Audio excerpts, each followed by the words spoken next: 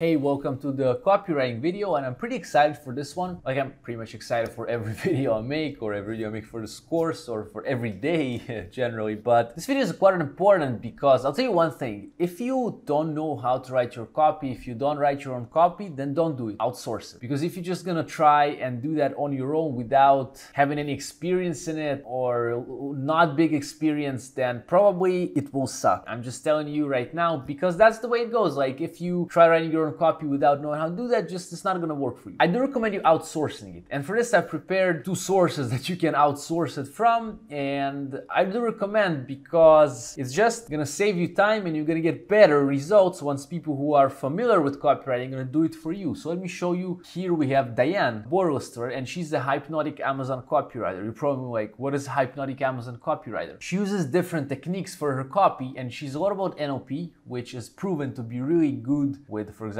doing copywriting. And I'm gonna soon go through some of her videos when I'm gonna be breaking down the title, bullets, description part of the video. But first, she has a service. I'm gonna link in the description down below for copywriting. And second, you have a free YouTube channel that she has, and I think it's a gold mine. This is a gold mine channel if you wanna try doing your copy on your own, or you just wanna see her skills before you go and purchase her services. But the thing is, even the free videos for those who do their own copy are pretty sick, like, because the value she shared here is just utterly insane. So I do recommend you watching. I'm also going to go through some specific videos of hers, but definitely consider using her services and just go and check her channel. It's pretty awesome. I'm going to link in the description down below as well, the channel. Next option is go to Fiverr. In Fiverr, you can find all sorts of services to outsource, like Amazon copywriting, for example, and I would not recommend it, really. I would recommend if you're on a tight budget, because yes, on Fiverr you can still get results, and you will probably get results, but again, the level of the work is probably not going to be as good. It might be. There are awesome copywriters, there are awesome photographers on Fiverr, and nothing to say. But usually you have to try different people until you find someone good. So for this, I would recommend you, if you want to use Fiverr and if you want to use cheaper services, you can just go to a Facebook group and say, hey, do you have any Fiverr recommendations that you worked with for copywriting, for example? And people are going to share with you. It's going to be pretty good. Now, the next thing is you can share with these copywriters. It takes me back to Scribbles. Now you can share the list of keywords. Actually, they're going to ask it for you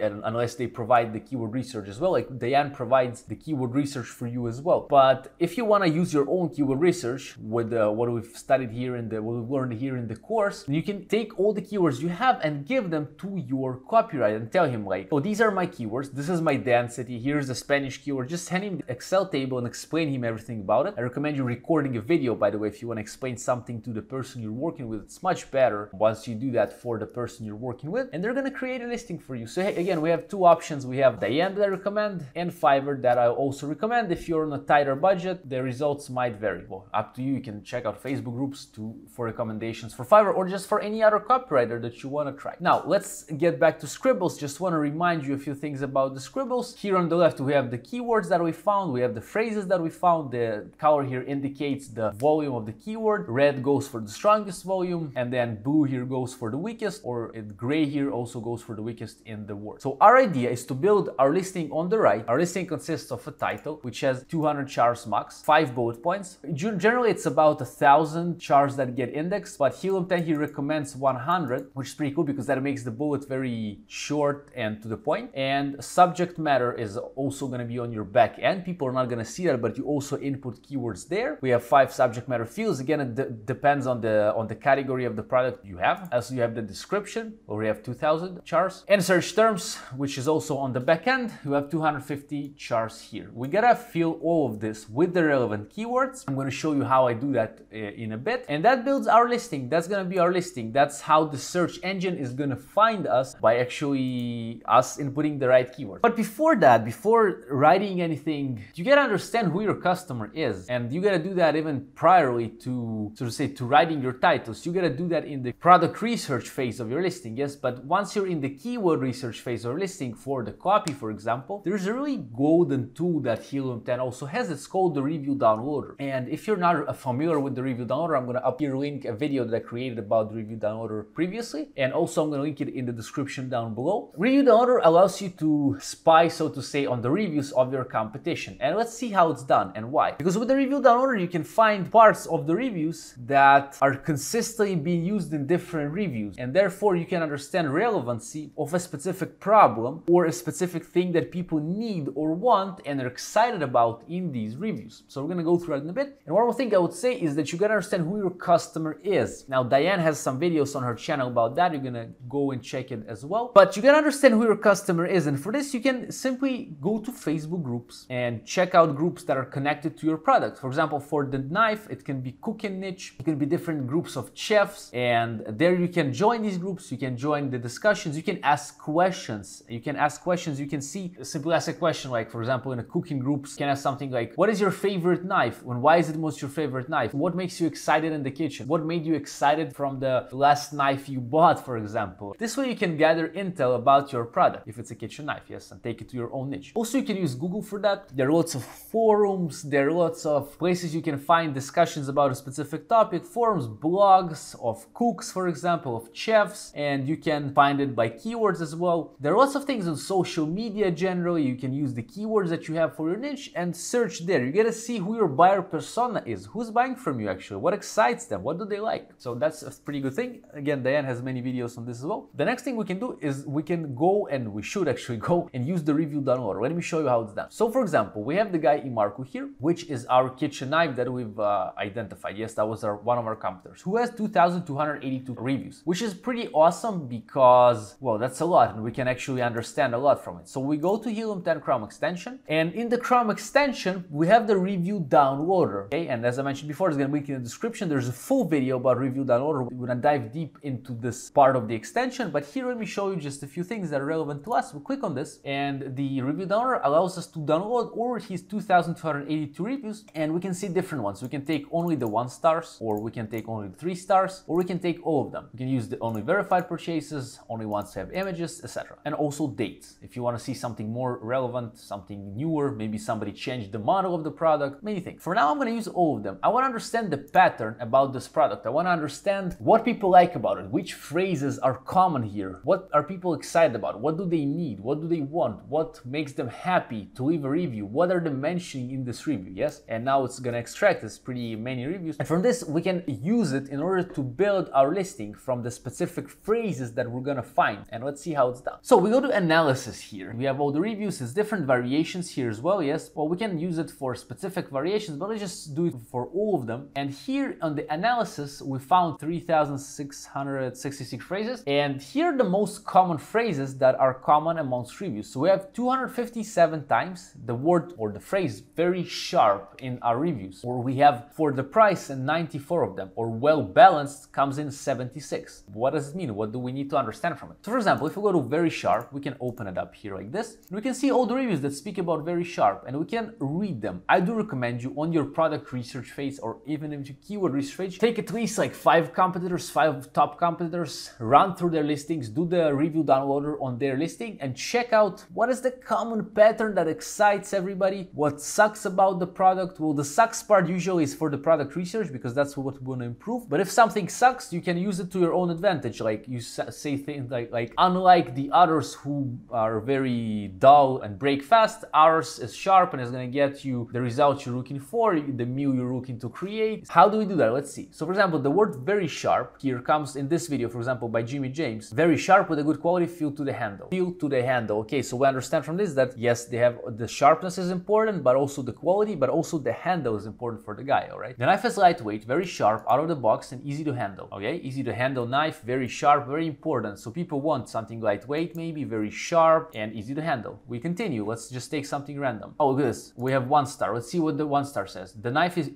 very sharp and cuts well, but some water was splashed on it and overnight it rusted. Oh, well, that's very sharp. That is still pretty awesome, but it rusted. So what do we understand from this review? Well, we gotta check that our knife is not gonna rust, right? We're gonna check out our anti-rust or stainless steel abilities. Love them. Very, very sharp. Canon magnetic boxes for if you don't have a knife. Them, not sure what's going on here. I love this knife. Very sharp and I use it almost every day. Just be careful. It's very sharp when it arrives. The knife is also very sharp. So you see, the sharpness is very important for our people. What can we understand from this? It means that if this is something that people want and they're excited about, we can use it in our copy. We can use it in our title. We can use it in our bullet points. We can use it in our description. We need to emphasize that ours is very sharp because people care about it. Of course, the sharpness is there not just just for the sharpness. It's for making that buttery smooth cat in order to make that very tasty and appealing meal. That's why would I have a sharp knife, to make a good meal for my family. Yes, by the way, not a good cook, but you know what I mean. But well balanced, for example, also comes here. Oh, well balanced. Well balanced, what does it mean? What is well balanced? It is also well balanced. This is well balanced, sharp, multi-use knife. Sharp, solid, attractive, well balanced too. Well balanced. So it means people want something well balanced, something that's sharp, small, comfortable. We can use this in our copy, on our pictures even. We can use it as slogans. You're gonna see in the next lessons, we're gonna have the lesson about the images, and we're gonna see how we can use slogans on our images. Pretty exciting. But look at this, good quality, out of the box. Like, what it means out of the box. So it's important probably for people for it to be sharp out of the box. Just I'm thinking, yes. It was honed and ready to use out of the box, sharp right out of the box. Yes, exactly. Out of the box was razor sharp. So out of the box is important. Like, people get excited when they get it pretty good. Or as you can see, there are the general review pattern here is 4.1. That means that maybe somebody didn't get it sharp out of the box. By saying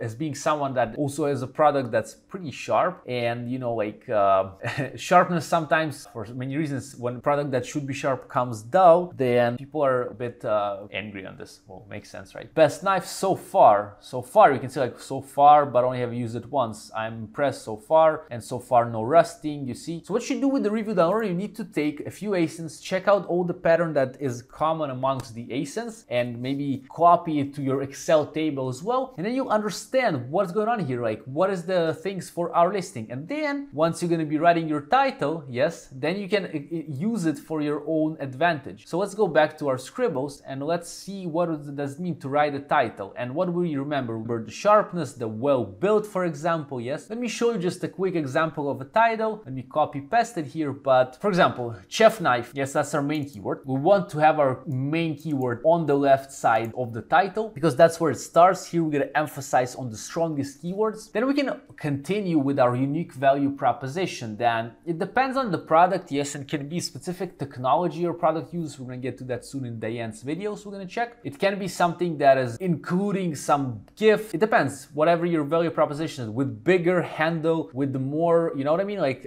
something that kind of sets you apart. But for example, here I used chef knife, razor sharp stainless steel kitchen knife with a well-balanced build and ergonomic handle. Why? Because I saw that people care about the well-balanced build. I saw that they care about ergonomic handle, the review downloader. These, by the way, probably will be also, if I were to do a deeper product keyword research, ergonomic handle would be part of the keywords. Then it continues, great for professional and everyday in home usage. So for example, if I identified that my knife would be great for chefs, and chefs would be interested in this kind of build and knife, and also everyday in home usage as well. So that's pretty awesome, right? We can also include transformation. Yes, something like great for professional and everyday home usage for the creation of your dreamy meal. And of course, I want to use keywords here as well. Usually what I do is I use the strongest keywords in the beginning, then I can also mix with something that is more like a long tail keyword. So for example, great cutting knife for professional and everyday in home usage. Yes, that could be an example. So that's an example of a title. Now also, once you're going to be writing stuff in the scribbles, for example, if you use chef knife as a phrase, it's going to be deleted here. You see, we have used it once and it's deleted because we've already used it. Now we want, as we remember, the density. If, for example, we found that the average density for the chef knife, for example, is going to be like using it 5 times throughout the listing. So you can use it somewhere in your bullet point, somewhere in your description, for example. It might appear in your subject matter, and it can appear in your search terms. Yes, you see, we have it 5 times. And why am I so confident about it? Well, if I see that my competition has it 10 times, 7 times, 5 times, all of them have it in their listing, this creates keyword density. This is the way search algorithms work. Obviously, it's going to be helpful for us to include it. Now, I don't recommend you including twice the chef knife in the title. Yes, that's not something that we need. But if you use it again in the bullet point, it's going to be pretty awesome. Let me take you to a video of Diane where she explains about titles, and I do recommend you watching this video. I'm going to link you in the description down below as well.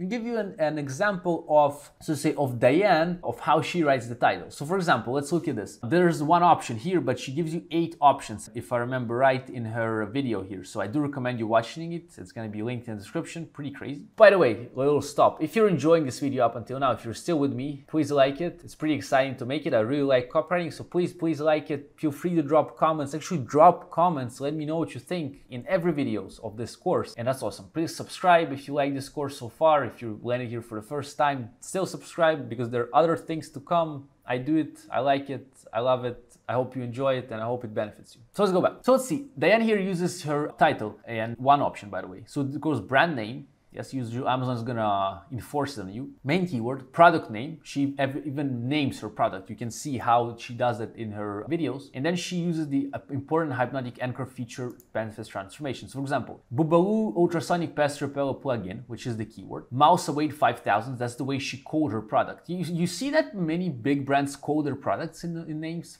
iPhone X, what's the iPhone X2 now? iPhone X11? iPhone 11, I think I haven't used iPhone for a while, but what I'm saying is people name their products, companies name their products. Why? Because it works better as an anchor. People see its differentiation. Yes, it gives your product more life. Again, you can check out videos of her and explain this. Boobaloo ultrasonic pest repel plugin, keyword, mouse weight 5000, electromagnetic render mouse trap alternative. Other keywords, we have the mouse trap here, rodent mouse trap, electromagnetic rodent mouse trap alternative. You see she stuffed some keywords. That's a good way to write your title, when you can stuff from a few keywords that are built together. They, so to say, create a few phrases. You see what I'm saying here? By making them, of course, sound well, not just blah, blah, blah, blah, blah, keyword, keyword, keyword. Yes, it needs to be readable. And that's exactly what happens here. So Boobaloo ultrasonic pest repel plugin, mouse weight 5000, electromagnetic rodent mouse trap alternative. And here's the cool thing. Uses powerful 5-in-1 oscillating technology. That's the brain anchor. That's oscillating technology. You know, Gillette uses some technology, needs some technology here.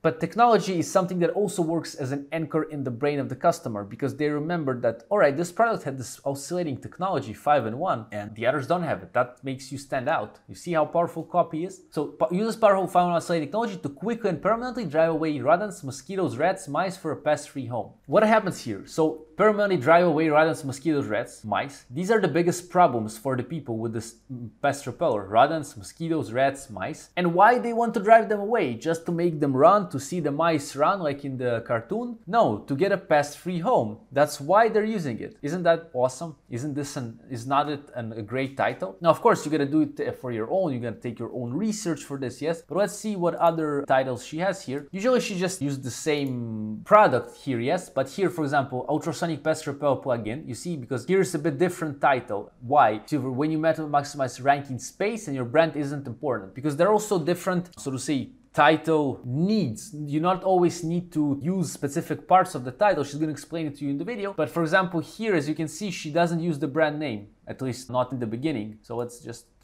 scroll it a bit more. So ultrasonic pest repel plugin, mouse await 5000, electromagnetic mouse trap alternative, uses 5x pest repel and oscillation technology. She renamed her technology to drive away rodents, rats, mice, and for a scurry-free, pest-free home. You see, again, for what? For a scurry-free pest home. That's what they want. This is a very nice title. You want to type your titles in a way that excites people, like this. Pretty much a good idea. And these are examples. Again, the video is going to be linked in the description. Check it out later on for cool titles and ways to hack your customer's brain. Next thing in the scribbles, we're going to have a bullet point. Now, I would advise you for bullet point number one, because usually people don't really read bullets. They don't really even read the title all the way up, you know. And the more keywords you technically have in your title, if it's not read, then they're gonna quit reading it really fast. If it does flow, they will finish reading it. Depends, again, yes. That's why you wanna have something that flows easily. Next we have the bullet points. The first bullet point is something you want to have all your main things, main problems, main desires in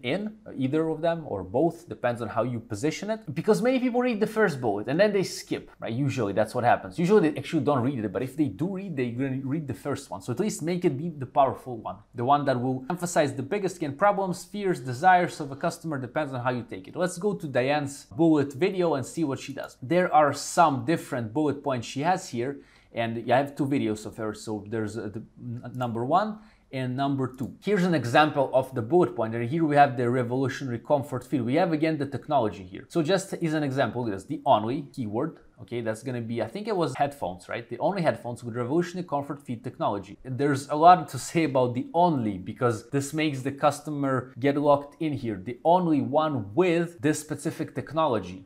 And technology can be created. She explains it in the video as well, how to create a technology for your own product. I'll just sum it up. For example, comfort fit is something that people, once you identify the problems of the buyer, you'll see that they want comfort in the ears and they want it to fit their ears well. We're speaking about headphones now. Yes, probably all of you are familiar with this product, yes? Comfort fit technology. Product name, let's say super headphones, leverages your body's natural heat, modes to your inner ear's exact shape. So you understand it's probably very important for people to have it mowed to their ears, because they might be like, well, maybe my ears are too small or too big or whatever. But no, this modes to inner ears exact shape, muting external sounds for you and anyone near you. That's important because you want to hear yourself, your music very well, and you don't want to hear anything around you, but also you don't want others to hear what you're listening to, right? Sometimes you want to keep your songs private. You know, for example, for me here we have Eminem, we have some Russian Rustaveli, this is a rapper, and FPG, which is a punk rock, and some stuff from RuneScape. But what I'm saying is you don't always want people to hear what you're listening to, yes? While staying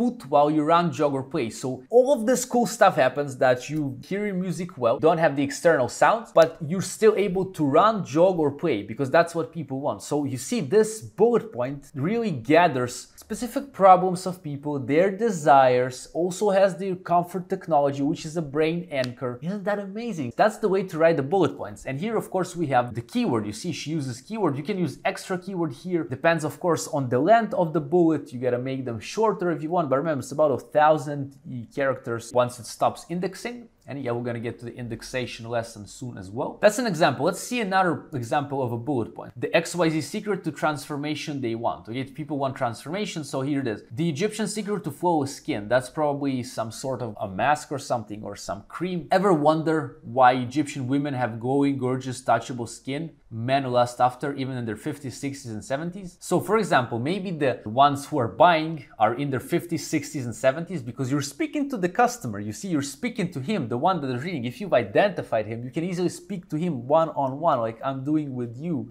Why Egyptian women have glowing, gorgeous, touchable skin men lust after? So probably women want a man to lust after their skin, right? Or generally after their body parts, or after them, yes? Even in their 50s, 60s, or 70s. And they want glowing, gorgeous, touchable skin. The woman is like, yeah, that's me, like I want that. It's not because they have a cleaner environment or healthier foods. It's because they use the proven ingredients in your product name to keep their skin looking young, vibrant, and beautiful year after year after year. This is one form to write a bullet point. Now in this video and the other one about the bullet points, which I'll link in the description, you have lots of examples for bullet points. So just go there, take ideas and implement, and it's going to be pretty useful for you, and there are lots of them. She's pretty much a genius in copywriting, in my opinion. Yeah, ever wonder how all these gorgeous oh, that's the next one. But what I'm saying here is that essentially you see the bullet points, of course they use also the keywords. I'm not sure if she included keywords here. Whoa, skin is gonna be a keyword that is connected to the product. Maybe I would use here also a keyword, yes, that is connected to this cream or whatever that is, you know. Proven ingredients in product name, cream, or the skin cream, whatever that is, yes, to include some keywords as well in the bullets. But generally, bullets, if people are gonna be reading them, they're gonna see something transformational. Now, one thing that Diane uses as well is using all caps in the beginning. So for example, the Egyptian secret to flawless skin. And then once that continues, ever wonder,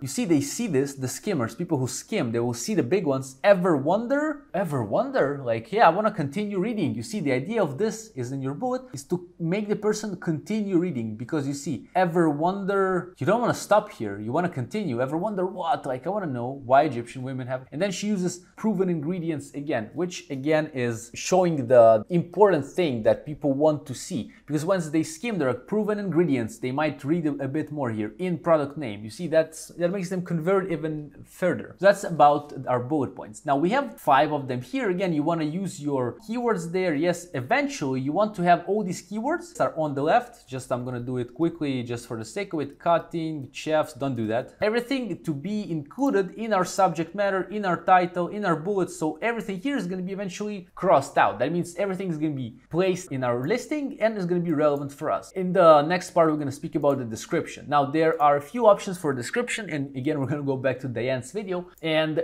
the description is essentially, you can have it as a story, and you can have it as a description that is more technical. Let's see an example. It's a portable toddler bed. We have some keywords, of course, in the description, but this description is a bit different. This is a story. I'm fortunate because I'm able to bring my little ones along with me on my work travels, and while I love having a company, my sleep suffered, my work suffered, and my passions grew shorter by day. Yes, like most parents who wish their kids would sleep more peacefully, I just figured it would affect as a parenting trainer. I was also somewhat familiar with children who feel comfortable in their environment, experience the best rest. Here's in the story, and the person speaking here is I, like the creator of the product. Inside I worried I'd have to give up Of course, she's speaking to what people suffer from. Like, she loved having the company of the children, but her sleep suffered, her work suffered. People are like, yeah, that's me, I can relate to that. Relatability. And then she discovered how to make her feel right at home, comfortable, and get able to start her life and still take them along on my travel. Like, she discovered, you see, it's also written in big words, capitalized, for people like who skim will look at it. Well, then she goes and explains what the product is, how she created it, yes, or that she created her own product here, one that supports an ideal alignment, all night sleep patterns without breaking or digging into one's back. So my kids just say it's just like sleeping in your arms, mom. Like, you see some social proof for the kids. There's also lifetime warranty. So that's an example of a description that is a story. You can also have a more of a specific description that is more technical. You also find it in this video of Diane, which is pretty awesome. So let's go back to Rebels. Yeah, essentially you're gonna fill the description. You have 2,000 charts. You're gonna use your keywords here. You can stuff it with keywords, with relevancy, with a story as you wish. But I like ending it with my guarantee again, plus call to action in the end of the description. That's something I like doing. I believe that Diane also does it. You can have a guarantee also in the bullet points, a call to action in the bullet points, even work with it as you wish. Then you'll continue adding all these keywords here, and then we're gonna fill the subject matter as well. So in the indexing part of the listing, I'm gonna go a bit deeper into this, but essentially again, subject matter, we have 50 bytes here, and here usually in the first subject matter, I will copy the keywords that are really important. So I could copy like chef knife, for example, kitchen knife. I can copy some phrases. I can copy chef's knife. Yes, we have 37 in Mark. Chef's knife, Imarku, kitchen knife, you see that's the brand name, and then we have chef's knife, and we have 7 left. So what you want to try is to get about 50, play with it, and this way I will fill all the subject matters with all the keywords that are relevant. Of course, we're going to fill them here because we don't want to use, like, for example, Spanish keywords in the front end of our listing because, well, probably it's not going to be looking that good. People don't speak Spanish of them. Same for the search terms. Here I'll add the remaining keywords. For example, we have cuchillo the chef here, yes, that we've added, and then we also have cooking knives, and we're gonna add it like this. I'm gonna fill the search terms. The idea is to get everything that is relevant into our listing in order eventually to get it indexed and working well and for us to be relevant. And this is the way technically we write our listing. So again, I'm gonna link Diane's and Fiverr Services in the description down below. I'm gonna link the videos of Diane and her channel because it will really help for those of you who like copywriting, or just if you wanna learn more here, there you also understand how to find your prospect and lots of many different cool things. I'm gonna link the review download of the video down there as well. Now in the next video up here, we're gonna see how we index the stuff, how it works, and that's the next indexation video. And please join me there, it's gonna be pretty awesome. Thank you for being with me in this lesson, and see you in this one.